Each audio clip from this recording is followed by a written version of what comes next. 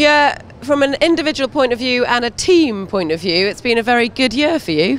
Yeah, fantastic, especially with the team, I think.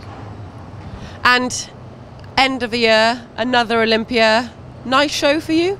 Perfect, really nice and unbelievable how the audience is here and how the atmosphere is fantastic.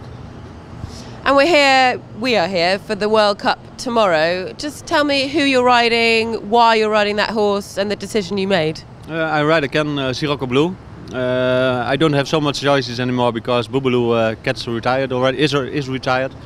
And okay, Sirocco did it good in Oslo and I hope here to get the last points I need for the final.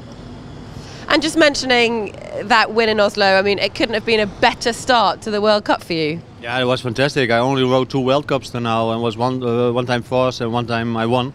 So I almost have points enough, but probably I need a few more. So when I'm here under the best 8, I'm really happy.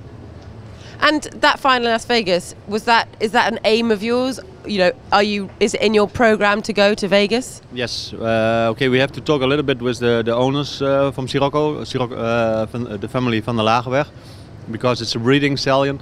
April the final, then the season from the stallion is also there. So we have to discuss that. But normally that's our code to go to the final. And yeah. Big names, best horses, best riders in the world here at Olympia. What can we expect from the World Cup tomorrow? Yeah, I think a lot. It's just what you say. Really good horses here, really good riders. The atmosphere is here fantastic. The really good course builder. So I think that we get really top spot here.